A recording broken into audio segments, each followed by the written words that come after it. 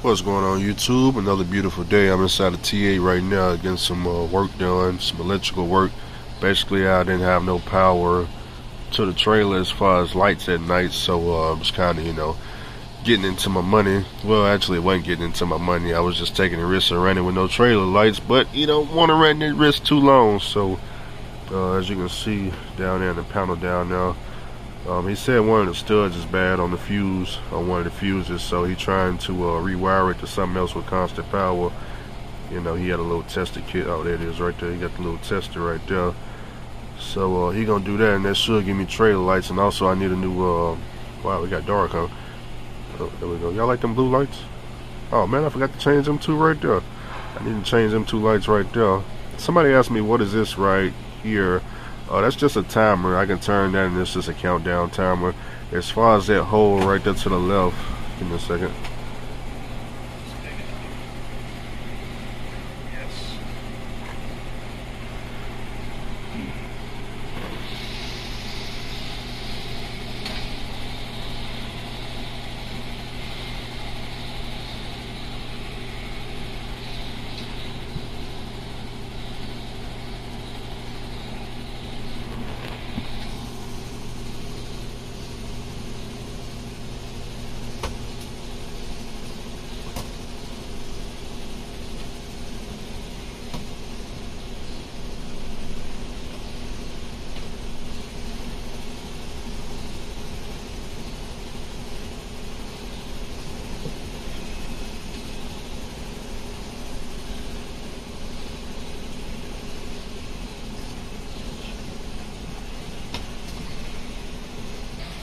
Okay, so like I said, he's working with that right there at TA, and as I can see, we got all those lights. But as far as that gauge right there, there's no gauge in it. It's just cut out. I can add whatever gauge I want in now. I just need to go and find whatever gauge that I want to put right there, and it's just an open slot for a gauge.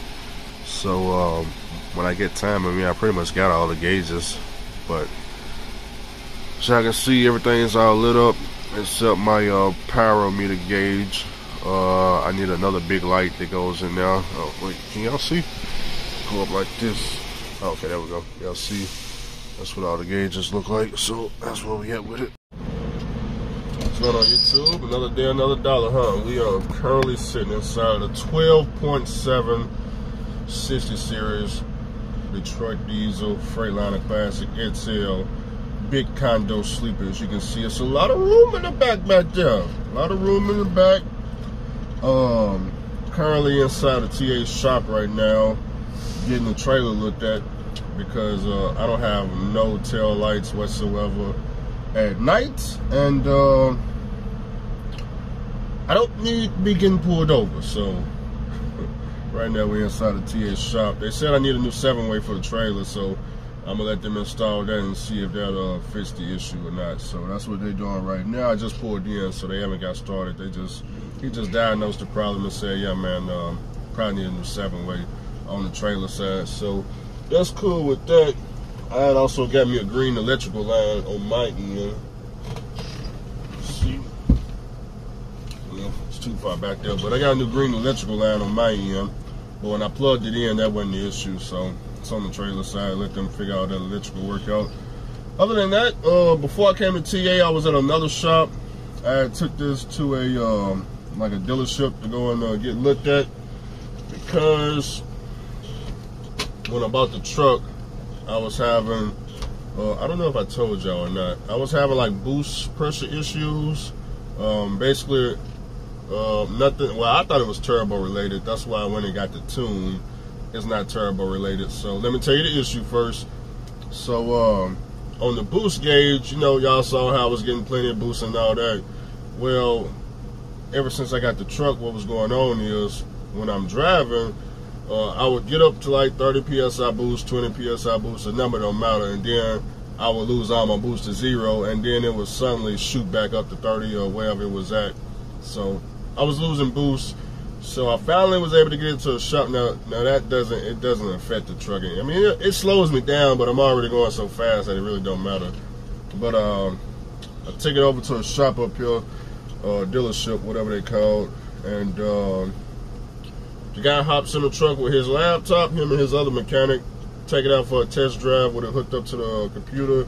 Comes back and he says, I'm just gonna read with the paper. I'm reading the paper. It says, I'll just flip the camera and show you. Alright, customer complaint.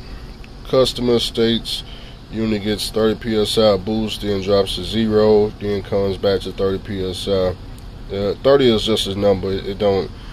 It could be any of those numbers up there. I just told him 30 just so he get an idea. But anyways, connected to truck with computer, verified the boost gauge on the dash matched with the ECM boost reading.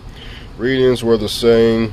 Test drove the truck, verified customer complaint, monitored live data during the test drive, measured accelerator pedal position, and commanded engine load readings would drop out.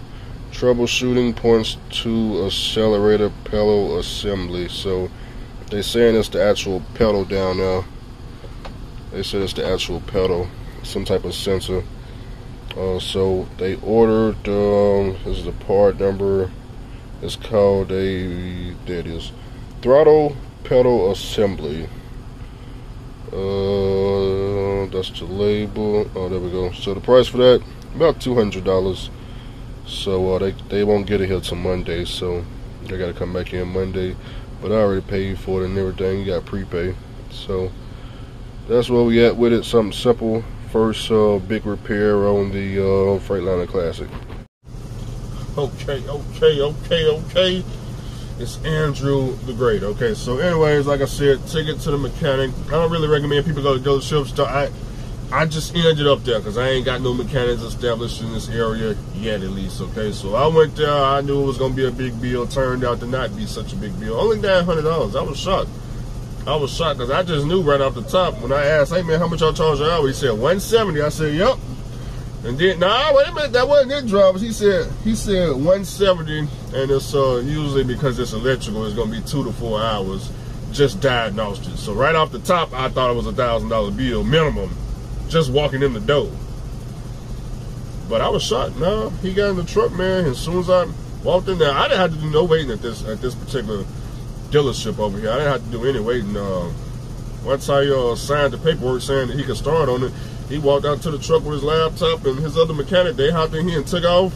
Came back 30 minutes later, told me exactly what the problem was, and told me how much it was going to be. I just showed y'all the paper. They just ain't got the part. Otherwise, they would have installed it and I would have been happy. But I say total, I was probably there about an hour, 30 minutes. That's all I would say. So far, I like that particular shop or dealership. You know, I don't really deal with people like that, but hey, you know, I got to keep my operation going, so, you know, I don't have no shops around here and not in this area that I can just go to. But today I think that was a good deal. So anyways, basically what he was saying was, you got the throttle pedal. When you put your foot down, you got 2 sensors, one on the left, one on the right. I guess it's, I don't know, I forgot what the sensors is called, but it's a throttle response sensor, I guess. Call it that right there. So basically, if you wiggle the pedal a little bit, it stops reading, the sensor stops reading, and you lose RPMs, you lose your boost, you lose it. The truck just slows itself down until the pedal basically straightens back up, and then the sensor reads again, and you get all your power back. So that's what he was saying the issue is, and they'll fix it Monday. So that's the end of that. Other than that, what else is wrong with the truck? Hey, just need some more tires. Just need to finish doing the tires on the truck, new steers, all that. Get one of them three axle alignments. As far as underneath the hood go, everything is pretty much solid underneath the hood. The only thing I could possibly do is, if I want to, I can put a new clutch fan on, and I can do a new clutch fan. I can put a new turbo since I don't know how old the turbo is. So clutch fan about $750. That turbo over there, I think it's like 1,000, maybe 800, somewhere right in there. Not something, neither one of those is something I got to do. I'm just saying that's just what I could do, because it's already got a new starter, new air compressor. I think I did the alternator, and I know I did the batteries. What else? Got the electrician right here, man. He finna get started on the trailer. Other than that, I like the 12.7, man. Real strong engine. not much maintenance required on this truck. You know, I spent $1,600 last week on them tires back there. I got a whole back roll back there. So, and I went with name brand. Not that I was trying to go with name brand. Y'all know I'm cheap. I was looking for the Chinese. But went to a tire shop that said, hey, man, we don't do that Chinese. We got name brand. We got Yokohama, we got Falcons, we got Bridgestone, Michelin's, whatever they call. I said, man, give me the Toyo tires, man. Give me the Toyos.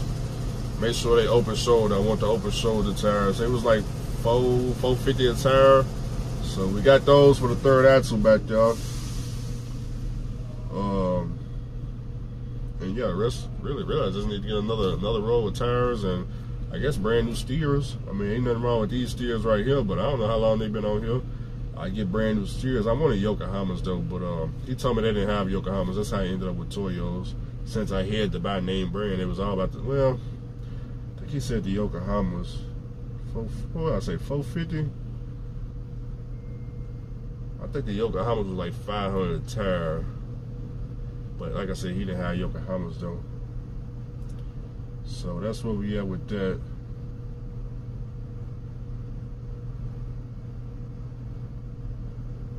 I know y'all probably think, Andrew, why you just do tires all the way around?